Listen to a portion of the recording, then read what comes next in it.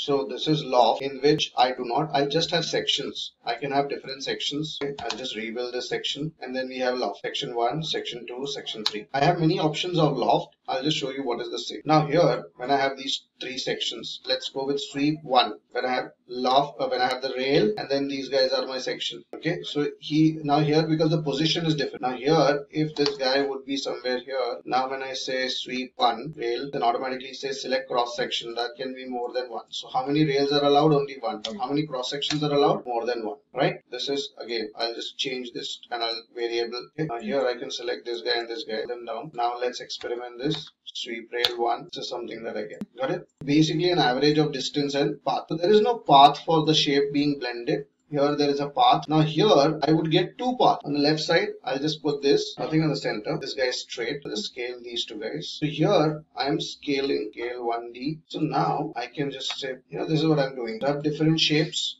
I can have more shapes here as well. Now I say sweep 2. Then I will have rail 1. See, select first rail. That is this guy.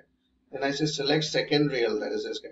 Now no rails. Now he's asking for sections, which can be anything more than 1, 2, 3, 4, 5, 6, 10, 20, whatever. So here I have 2 rails. Last is where I have more than 2 rails. Now what I want you to understand is there in both the directions there are more than 2 guys. Now they can be n, 4, 5, like I can have 5, 6 in this direction, 5, 6 in that other direction, whatever they might. So for that I will go with a network surface. There is no concept of rail and section. Here both of them are section, cross section. So I can have more than 2 in both the directions. N number of it. Right now I have 3. I can have 5, 6 and difference. What I want you to understand after this is you understood the approach. Now just whatever you call as sections. So I take these guys, I make a copy of it, and here the other guys, I'll just keep this.